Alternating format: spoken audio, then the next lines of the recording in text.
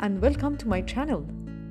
Today I'll give you a quick overview of our one-day tour to Ninh Binh, located just an hour south of Hanoi, the capital of Vietnam. Our tour included boat rides, visits to the King Dinh Temple, and exploring Mua Cave and mountain.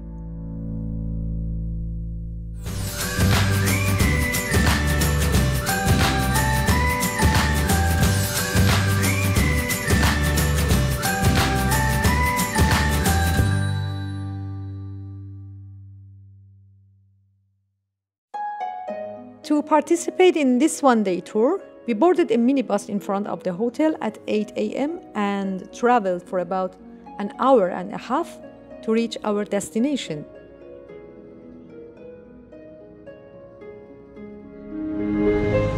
The first activity of this tour was a boat ride in the Tam Coc area.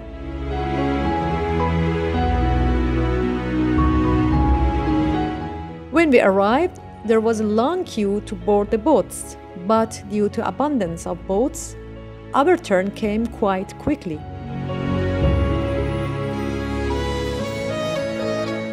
Each boat could only accommodate 2 people, and the boatmen, who were mostly women, were interestingly rowing the boats with their feet.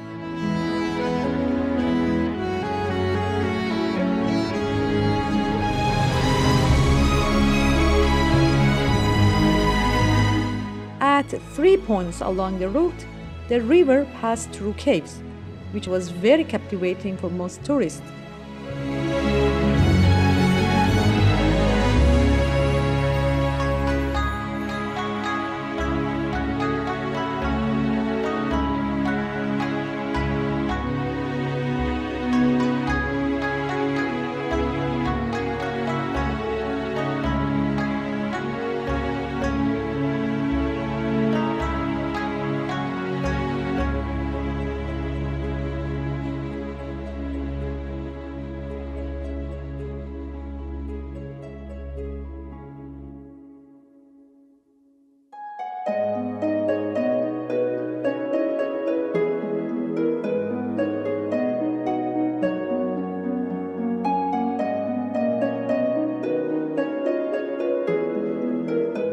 There were beautiful landscapes around the water, including mountains, rice fields, local houses and tourist accommodations, wild birds and colorful flowers.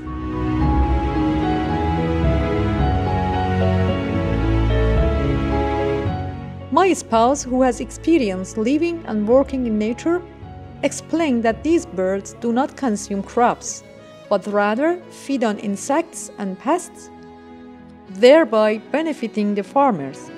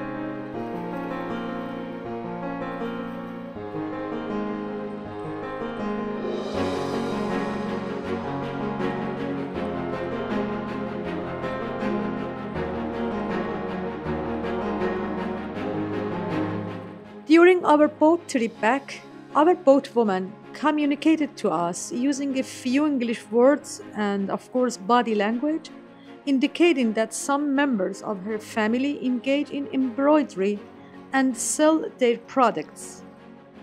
She showed us some examples she had for sale, and I ended up purchasing 2 of her beautiful embroidered artworks.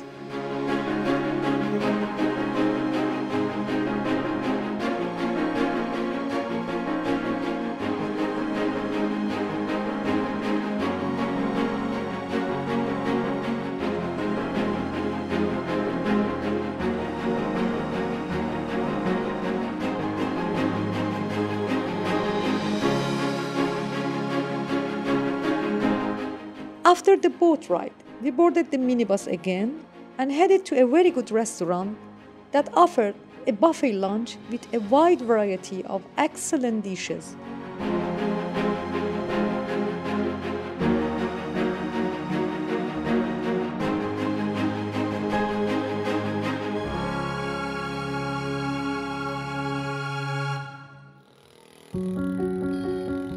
The next part of the tour was a visit to the Haolu Temple. This is the area surrounding the temple.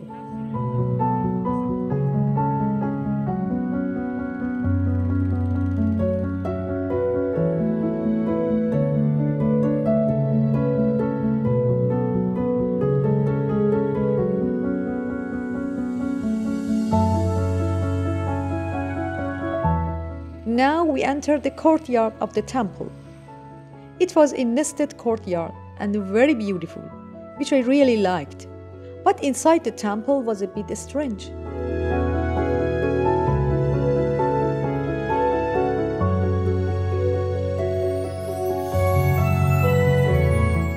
As far as I understood from the tour guide, one of the kings of Thailand actually built this temple to glorify himself.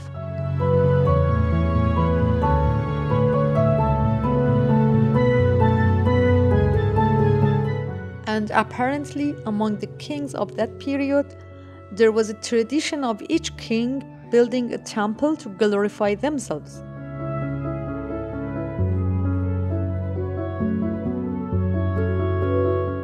Here, it was different from the temples I had seen in China before.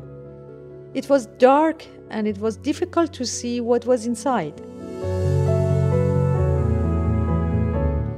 The third part of the tour was a visit to the dancing mountains, which was delightful for me and my spouse, as we were eager to have some physical activity.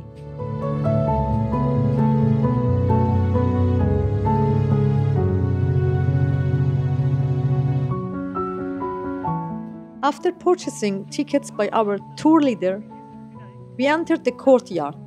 It was a beautiful courtyard at the foot of the mountain, and then we had to climb up the mountain, which had 500 steps and took about half an hour.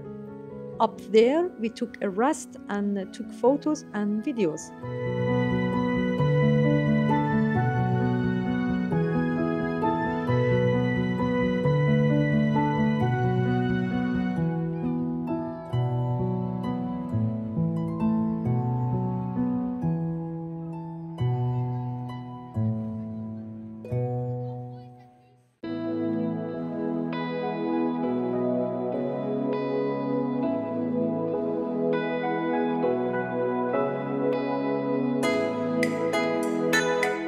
Our tour leader explained to us that hundreds of years ago, the King of Vietnam used to come here to watch the dance and singing performances, which led to this place being called the Dancing Mountains.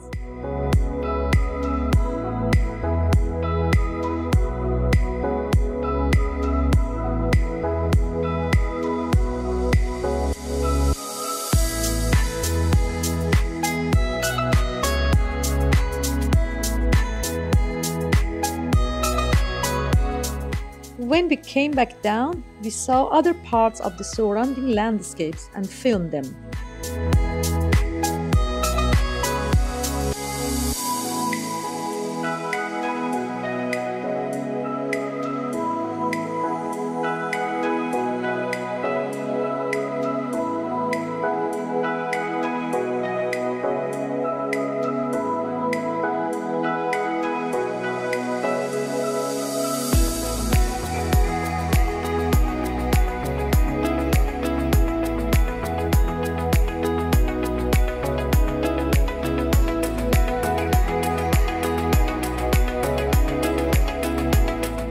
I should also mention that we just bought the drone, and we are not very skilled with it yet. That's why, with the limited time our tour guide gave us, we couldn't capture the views more effectively, but I think even this amount shows the beauty of the area.